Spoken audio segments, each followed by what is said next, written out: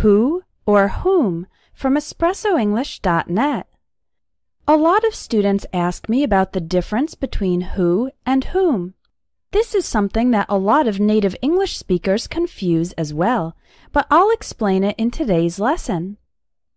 Who is the subject of the verb.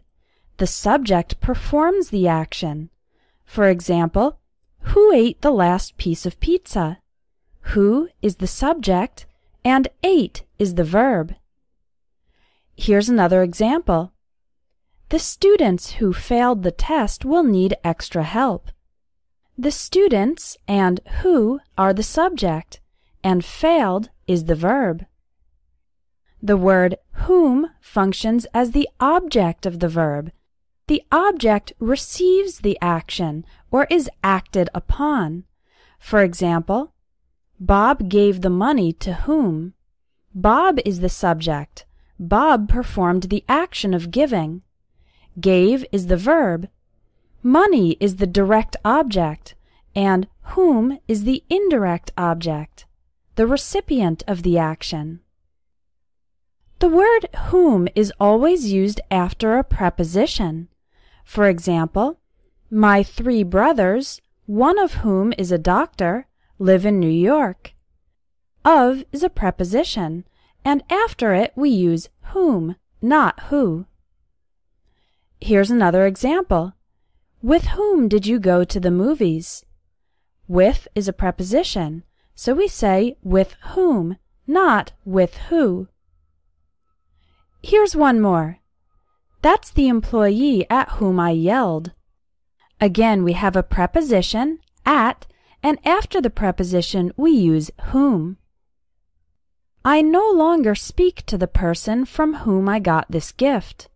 From is the preposition, and after the preposition we use whom. So now you've learned that who is the subject of the verb, whom is the object of the verb, and we always use whom after a preposition, not who.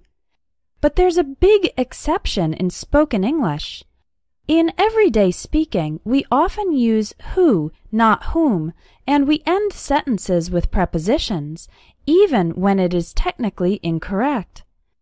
So, for example, when speaking casually in everyday English, we would say the sentences in the previous examples like this. Who did Bob give the money to? Who did you go to the movies with? That's the employee who I yelled at. I no longer speak to the person who I got this gift from. Even though it's not technically correct to end a sentence with the preposition, we still tend to do it in spoken English. Remember that the grammar rules of spoken English are a little more flexible. This lesson about the difference between who and whom was a free sample from the ebook 600 Plus Confusing English Words Explained, available at espressoenglish.net. It has more than 200 pages and over 5 hours of audio to help you master these confusing words.